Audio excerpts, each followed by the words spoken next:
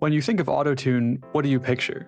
Is it T-Pain? Or maybe more recent pioneers like Travis Scott or Young Thug? Maybe you picture Jay-Z's 2009 hit Death of Autotune. Autotune actually predates all of these by over a decade. GoldenEye 007 for the N64 had just released. IBM's Deep Blue chess playing computer beat Garry Kasparov, a chess grandmaster who had previously never lost to a human opponent before, and the first NASA rover landed on Mars. On September 19th, Antares Autotune is released. Wait, let's rewind a sec, because how this program got made is part of the story too.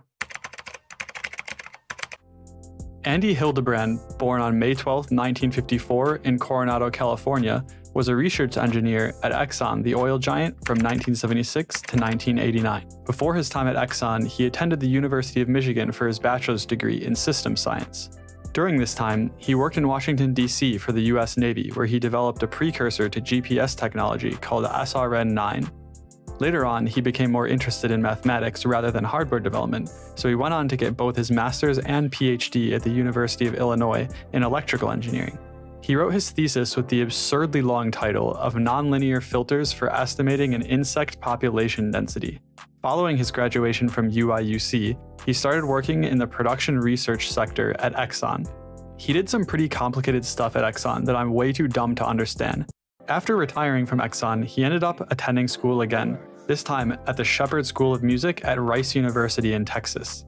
During this time, he founded the company Antares Audio Technologies and developed the first version of Autotune. It was the first program that could, in real time, correct the pitch of anyone's voice. This completely changed the music industry. A quick side note here. The only reason Hildebrand even considered developing this technology was because his colleague's wife jokingly suggested that she could benefit from a device to help her sing. It goes to show that the simplest of conversations or events can cause such massive change. Anyways, I think nowadays when someone says Autotune, they're not really referring to the specific software Andy Hildebrand created. Instead, they're referring to pitch correction in general, because in today's world, there are many different options for doing this. But it goes to show how ubiquitous the Autotune program was and that it essentially became a verb that is still used today, like Google. Before this technology existed, sound technicians would have to take tens, if not hundreds of different takes of the same song and stitch them together to take the best parts or words from each. Not only was this time-consuming, but it was incredibly expensive too. Autotune broke that barrier down and paved the way for individuals to be able to produce professional-sounding vocals for relatively low cost, and arguably birthed the modern pop, mumble rap, and SoundCloud rap genres. Whether or not you think that was a good thing is another story. Let's get a bit into how it actually works. When someone sings, their voice can be represented as a digital waveform. If the pitch of the audio is higher, there will be a shorter distance between each peak and valley of the waveform. The same is true for lower pitched audio, except the distance between the peaks and valleys will be larger. Autotune works by detecting parts of that waveform that are out of tune and shifts the waveform to match the nearest musical note. It does this by shortening or lengthening the distance between the peaks and valleys of the waveform to increase or decrease the waveform's resulting pitch. It must also add or remove portions of the waveform, because if Autotune raises the pitch of the audio, the waveform will become shorter, and thus not the same length as the audio that was inputted. The same can be said for lowering the pitch. It will just remove part of the waveform to match the length of the input.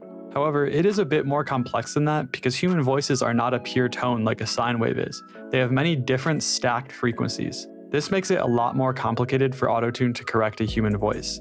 I'm definitely not smart enough to understand the intricacies of how the program works beyond that short description, but here are some of the equations used by Autotune to correct the pitch of a human voice. Yeah, holy f***. Anyways, that's enough of that. Let's get back to the more interesting parts of this video. Fast forward 2 years. It's October 22nd, 1998. Believe by Cher, the first commercial song to use Autotune, was crashing onto radio airwaves. The song's reception upon release was extremely positive. Publications cited the creativity of the vocal effect, and it was described as present tense disco. However, the robotic-sounding dance pop tune Believe was not actually using Autotune for its prescribed purpose. It had originally been created to subtly fix imperfections in someone's vocal performance. A quote from the patent for the software reads, "When voices or instruments are out of tune, the emotional qualities of the performance are lost." That description is vastly different from how the software is used today and in the song Believe. Because the effect was used in such a creative way, critics described her performance as nothing like she's ever done, and a club track so caffeinated it not only microwaved her cold career to scorching hot, but gave dance music its biggest hit since the days of disco. I think this perfectly describes what Autotune did to the music industry. New tools breed creativity and lead to the making of new and innovative pieces of art. After Cher's Believe was released, there were relatively few artists who were taking advantage of Autotune for quite a while. There was the odd album here and there, like Radiohead's 2001 Amnesiac. Their goal was to create a nasally, depersonalized sound, and the lead singer was quoted as saying, "The software desperately tries to search for the music in your speech and produces notes at random. If you've assigned it a key, you've got music." Not exactly a ringing endorsement. However, during the early 2000s, Autotune was fairly low-key. It wasn't until later that it exploded into the musical mainstream and caused many controversies. The date is August 9th, 2005. T-Pain comes out with his hit single, I'm Sprung, which would reach number 8 on the Billboard Hot 100. This would be the first time Autotune was thrust into the mainstream of the music industry for listeners, artists, and labels alike. This opened the floodgates and exposed the software to pretty much anyone who listened to music. Even your grandma probably knows what Autotune is because of T-Pain. He continued to release a metric load of hits taking advantage of Autotune and defined his sound using the software. If you lived through the mid-2000s, you would know that T-Pain was almost inescapable. When I say that, I am not joking in the slightest. This dude had an absolutely insane number of songs on the Billboard Hot 100 at any given time during the mid and late 2000s. Throughout his career, he had 48 songs in the top 100. 15 of which were top 10 and 3 of which were #1 hits.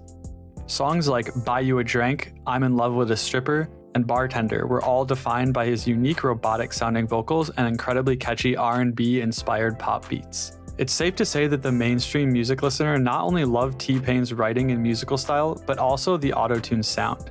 Again, with T-Pain, Autotune was being used in a way that it was not initially intended. Rather, it was being used as a creative style choice. Things were good for Autotune. It was incredibly popular, well liked by most artists and listeners, and it was a new creative tool for people to dive into. But things weren't all good though. There were plenty of criticisms of Autotune as well.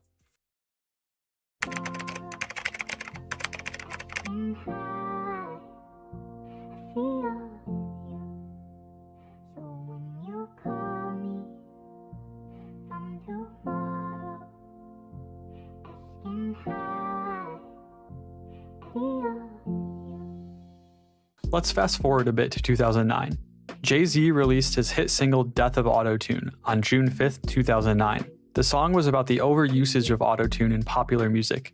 While Jay-Z stated that he appreciated the use of the software from talented artists with an ear for melody like T-Pain and Kanye West, he thought far too many people had started using it for no other reason than as a crutch for not being able to sing. Jay-Z also said that one of the main inspirations for the song was seeing an advertisement for Wendy's that had used Autotune in it, and that made him feel as though Autotune was once used as a tool for creativity, but was now a gimmick. Jay-Z wasn't the only one who had problems with Autotune. Many artists and listeners alike were opposed to the software being used as they thought it removed all of the talent from music. Artists like Death Cab for Cutie, Christina Aguilera, and Usher were critics of the software.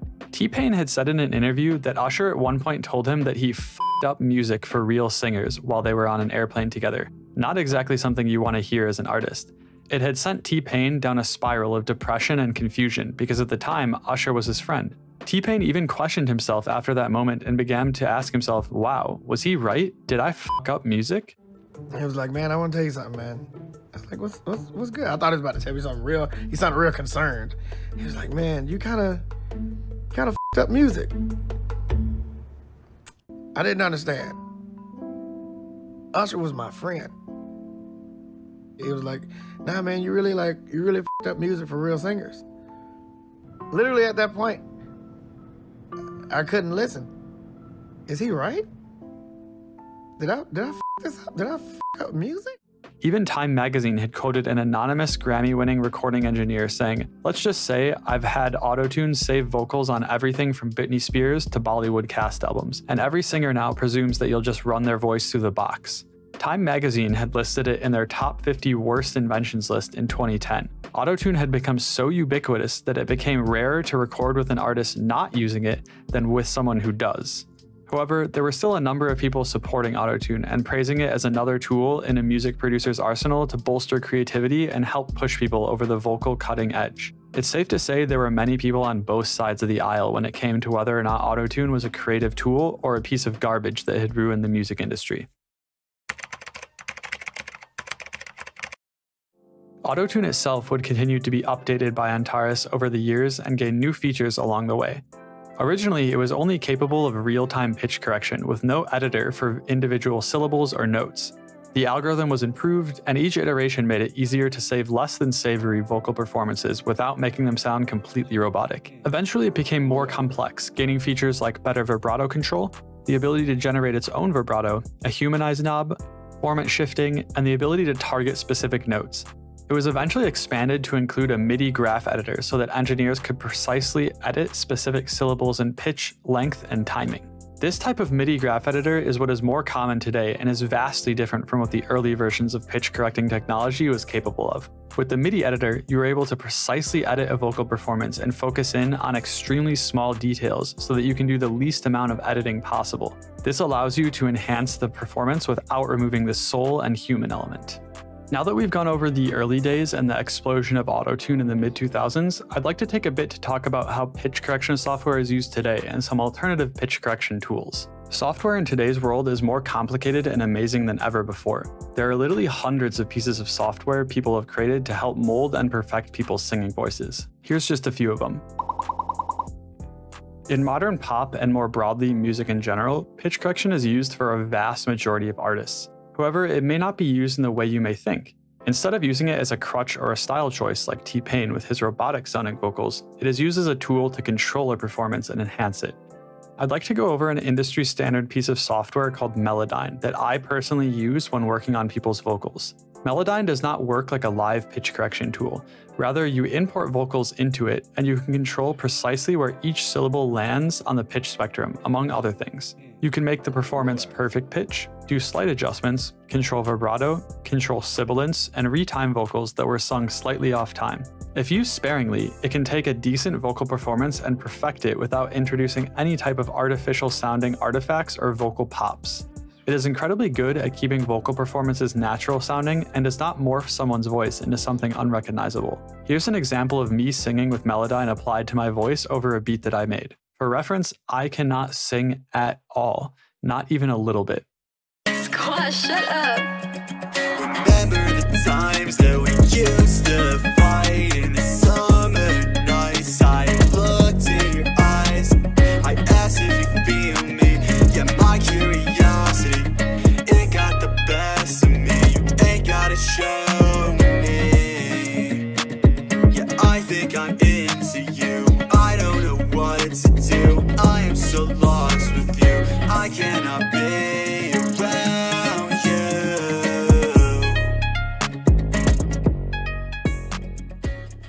To a trained ear, it is probably apparent that some amount of pitch correction is being used here. However, to the average listener, it may not seem like anything was done at all. It is extremely impressive that a tool like this is able to make it sound as if I can actually sing without completely butchering the soul and tone of my voice. After working with this software for such a long time, it still blows my mind almost every time I use it. I think that Autotune and pitch correction in general gets a bad rap from people. I think it's totally fair to not like how it sounds or think that people who use it can't sing. But I also think it's important to recognize that this one tool changed music forever and has a lot of really cool applications. With this technology, we got albums like Discovery, 808s and Heartbreak, and the Carter 3. In my humble opinion, pitch correction is another tool added to the arsenal of tools that producers, engineers, and artists can use to realize the vision that they have. I also think that art and media changes over time, and this is one of those changes. I think every generation has their own revolutionary ideas and inventions that push art in a new direction. This might be a hot take, but I think Autotune is this generation's rock and roll. Think back to when rock and roll was first emerging. People absolutely hated it and thought that it was ruining music, and the same can be said for Autotune. I personally cannot wait to see what's coming next for music and see a new generation of artists, producers, and engineers evolve music even further. Thank you guys very much for watching. Stay safe out there, and I'll see you in the next video.